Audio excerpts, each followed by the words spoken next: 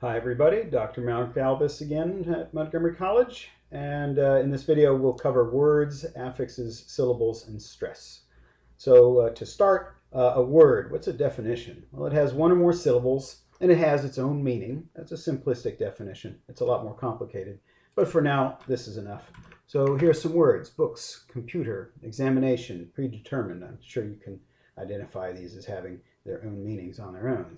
Affixes, on the other hand, have meanings, but they don't stand alone. So the S itself doesn't just stand alone as a word. The derivational suffix ER doesn't stand alone there. In examination, the ation. Okay. And in predetermined, we have both pre and the ED there. All right. So we have some suffixes. Here's a S is our inflectional suffix. Ation is our derivational suffix. We also have this prefix. Pre happens to be a prefix. It's at the beginning. So we have those prefixes and suffixes. By the way, this is not a grammatical marker, and so we consider it a derivational affix. Okay. Now, let's consider the number of syllables in each word. And a simplistic way to count the number of syllables is to count the number of pulses we produce when we say them. So let's try it.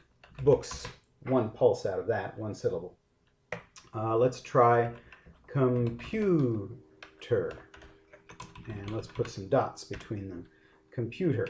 All right, so we have three pulses in this one. Now we have examination. Examination. 5 pulses, 5 syllables. Finally, predetermined. All right, and it looks like not mind 2 syllables, but just 1 syllable in that last portion. So 4 syllables on that. Okay, fine, easy enough to do. What about stress? Well, when words have more than 1 syllable, we can identify both stressed and unstressed syllables, as in the last 3 words. In books here, there's nothing else to identify. It just has its own a single syllable. But in computer, we can see there that middle syllable is stressed. That means the other 2 syllables are unstressed. Okay? All right. Let's try that with examination. Oops, make that a little smaller. Examination. That's where I think the stresses are. So let's try that again. Examination. So that means we have 2 stressed syllables and 3 unstressed syllables.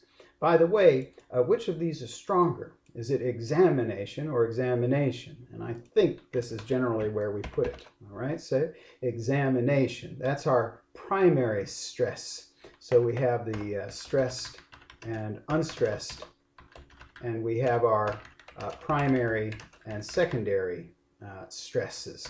Okay, let's try the last one. Predetermined. Predetermined. All right, so we can see there, predetermined. I think that's our primary stress, that's our secondary stress, and the other 2 are unstressed. So we have looked over words, affixes, syllables, and stress, and some basic things. I've covered it quickly. If you need to, watch it again.